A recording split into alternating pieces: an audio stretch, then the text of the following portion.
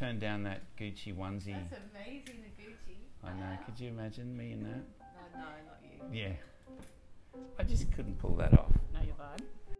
I've been showing the gallery for a number of years, and we had this lovely lunch, and one of the gallery directors suggested that we do a family show.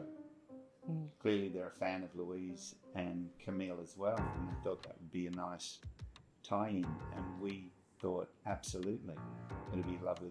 It'd be the first time we've done a show together like this as a family. Yeah. And it's at the beautiful Gallery Placeres, and it's right on the water, and it's a place where Renoir painted that very famous painting. It was a luncheon party. The island of the Impressionists is what the area is known as.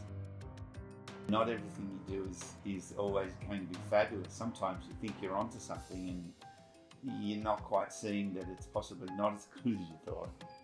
And Louise and Camille, even Camille, she critiques what I'm doing. She'll see two colours. Oh, both of us, yeah. Yeah, she'll see two colours I'm working on, and she'll say, "Oh, what's going on with that? That's a bit. I'm not sure about that, Dad."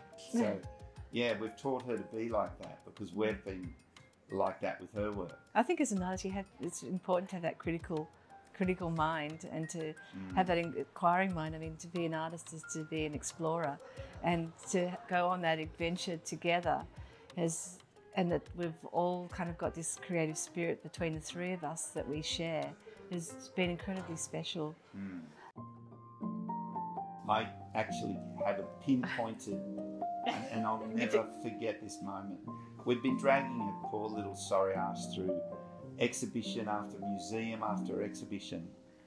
Because whenever we travel, we're always straight to the galleries.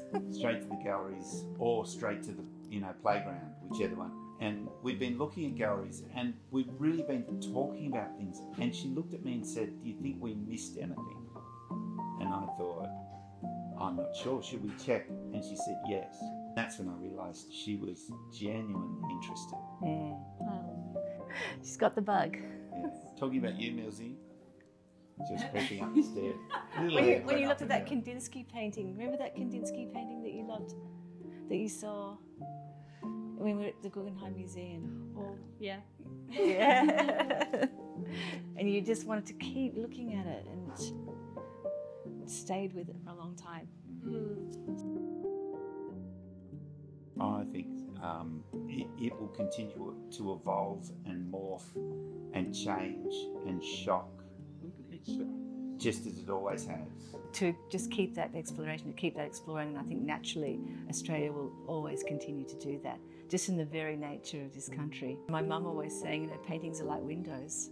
They just open up and open up, open up onto so many different territories of the mind, of the being, of our souls, of so many things, just the way music does.